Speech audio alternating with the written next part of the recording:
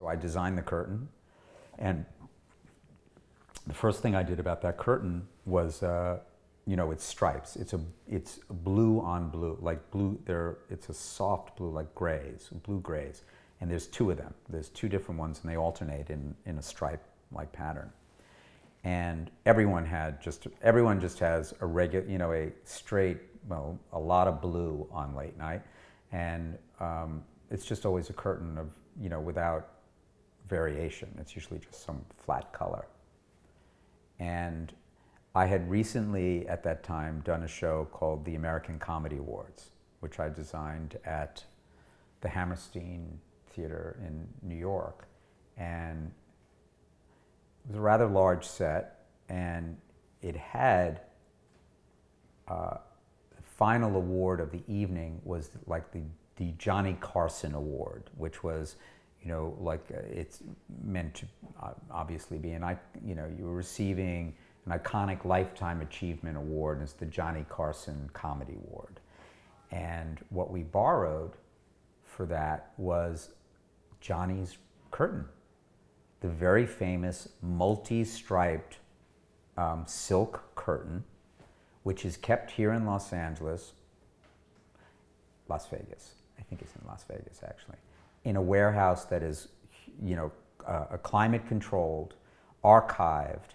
It's folded in white paper, and no one touches it except with white gloves on, and they're dead serious about it. And they preserve all kinds of television memorabilia this way.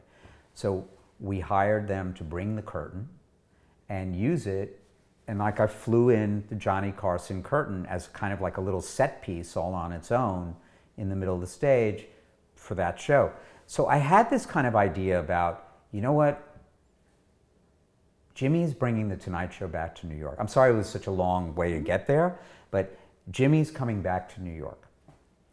I think he should do something and the Tonight Show was originally in New York, you know, in fact, in that studio.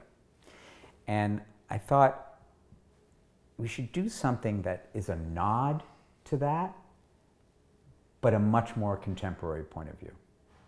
So that's why I did the multi-stripes, but only tone on tone. It just came from that. And the other thing was, I wanted it to open and close in a really beautiful way. And I knew from years ago with my mother and my brother that that fabric that makes the most beautiful curtains that flow are made of wool. Particularly men's suiting or gabardine or any kind of, or worsted wool. Any kind of wool will move beautifully when you open and close it. And no other fabric will move that way. So that's how so there was that.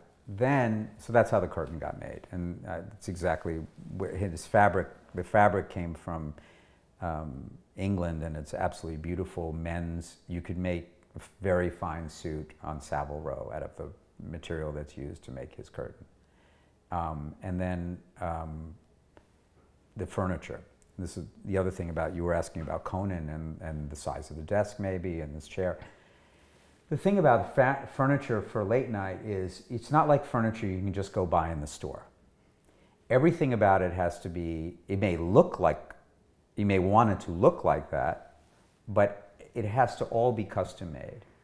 And the reason is, you want people to be able to sit a certain way while looking comfortable, but they're going to sit up.